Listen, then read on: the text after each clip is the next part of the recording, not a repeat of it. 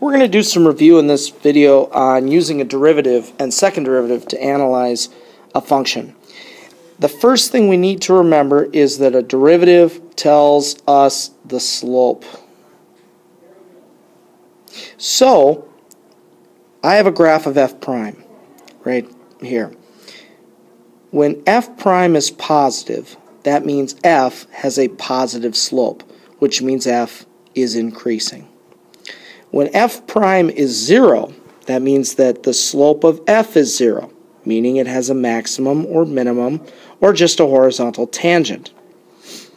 When f prime is negative, the slope of f is negative and is therefore decreasing. When f prime changes from positive to negative, that means f changed from increasing to decreasing, meaning this represents a maximum in f. When f prime changes from negative to positive, that means that f changed from decreasing to increasing, meaning this spot would represent a minimum in f. So let's answer these questions just like you did in AB. Where is f of x increasing? Well, I always like to just think about the justification first. F is increasing when f prime of x is greater than 0. So we're going apparently from negative infinity to negative 3, from 0 to 2, and from 2 to infinity. Notice that at 2 it is not increasing because f prime is 0 at that spot. Next, where does f have a local minimum? Well, here we're looking for where f prime changes from negative to positive. Remember, we know that because then f would have changed from decreasing to increasing. So that occurs at x equals 0. Finally, if f is defined on the interval from negative 3 to 3, where is the absolute maximum? Remember, when we talk absolute maximums, usually we have to check endpoints, and use the original function. I didn't give you the original function. So let's just talk it through. We start at negative 3, and we've got a positive derivative, so the function just keeps increasing. So if I were to sketch it, it would increase something like that. Then we hit a maximum, and it decreases for a little bit. It doesn't decrease a lot, though. Remember, the area tells us how much it decreased. So it decreases until 0, not a lot. Then it begins to increase, again, because we've got a positive derivative, and it increases to 2, and then levels, and then increases some more. So it's going to increase all the way to 2, level out for a second, and increase again. So judging by this picture, I think we can say that the absolute minimum occurs at the right endpoint, x equals 3. Inflection points. Well, inflection points occur when the second derivative changes signs. Remember, it's not enough to say it's where it is 0. We have to say it changes signs.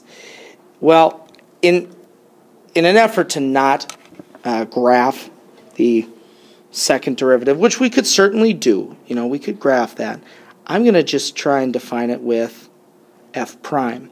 If f double prime changed signs, that means that f prime changed directions. Okay? So where does f prime change directions? Well, right around here at negative 1, right up here at positive 1, right here at 2. I'm kind of rounding a little bit. It might be 0.9, it might be negative 1.1 or something. But I'm going to kind of round that. So we have inflection points at negative 1, positive 1, and 2. Anytime f prime changed directions, that means f double prime would have changed signs. Well, where is it concave down? Again, we could use the second derivative. That's where f double prime is less than 0. But we also could use the first derivative. If f double prime is less than 0, f prime is decreasing.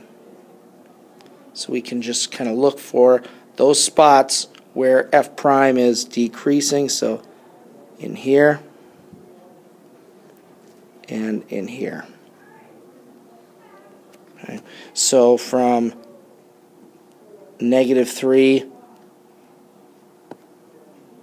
or negative infinity, I guess, to -1, and from 1 to 2. And again, the College Board usually says if we give you the derivative, we'd rather you use that as your, we'd rather use the one that we give you to justify. Now finally, how would you use this or do this if you had to use the function? Well, and I did provide a picture, but I want to do this all with just the derivative. So first, the critical points, remember that's where f prime equals 0 or is undefined. Okay. So in our case, f prime of x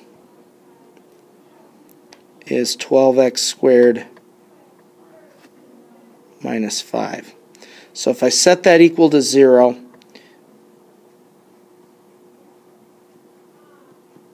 add 5 to both sides, divide by 12, and square root, I get x equals plus or minus the square root of 5/12.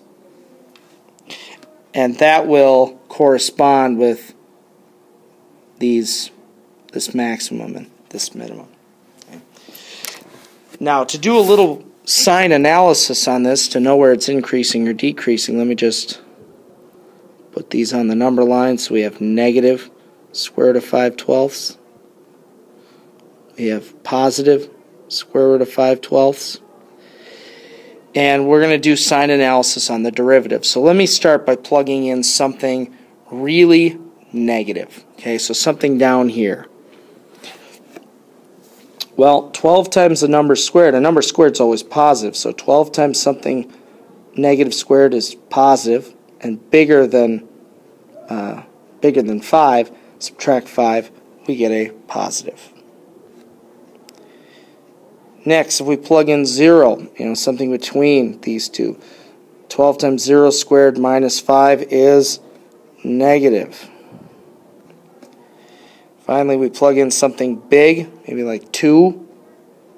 Okay, 12 times that squared minus 5 is positive. F is increasing where f prime is positive, so from negative infinity to negative square root of 5/12, and from square root of 5/12 to infinity. And you can certainly see that on the graph, that it's increasing from negative infinity to that point, and from that point to positive infinity. Now, concave up, we're looking for where the second derivative is greater than 0. Well, the second derivative would be 24x. So the only point of interest there, if we set this equal to 0, would be 0. So let me put that on the number line. We're going to do a little sign analysis of our second derivative. If I plug in a negative number, 24 times a negative is negative. If I plug in a positive number, 24 times that number is positive.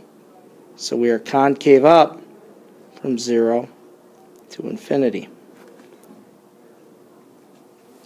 And you can certainly see that in the picture. Concave up, remember, means kind of a bowl opening up. It's definitely opening up from 0 to infinity and opening down from negative infinity to 0. Now, one last thing, inflection points. Remember, you cannot classify an inflection point as x equals 0 until you know there's a sign change. It's only an inflection point if f double prime changes signs. Finally, the local extrema. Well, I want to just do this. I want to use the second derivative test. And I want you to just think about this with concavity. If I tell you that there's an extrema, and there is right here, this is the original graph. If I tell you there's an extrema there, but I want to know if it's a maximum or minimum. If I know the function is concave down at the extrema, it has to be a maximum, right? And if I tell you that at the other extrema it's concave up, it has to be a minimum. So if I use the second derivative to classify the extrema, remember they occur at critical points. So I'm going to plug in square root of 5/12 to f double prime. So I'll get 24 multiplied by the square root of 5/12, obviously positive. So what I've just shown here is that there's an extrema at square root of 5/12, and the second derivative is positive. So at the extrema, or concave up, this is a minimum. The other one, f double prime of negative square root of 5/12. So now we do 24 multiplied by negative square root of 5/12, and that is less than 0, which means we're concave down. So now I tell you there's an extrema at negative 5/12, and we're concave down. That must mean this one is a maximum. And that is the second derivative test, and that's how we can classify using that.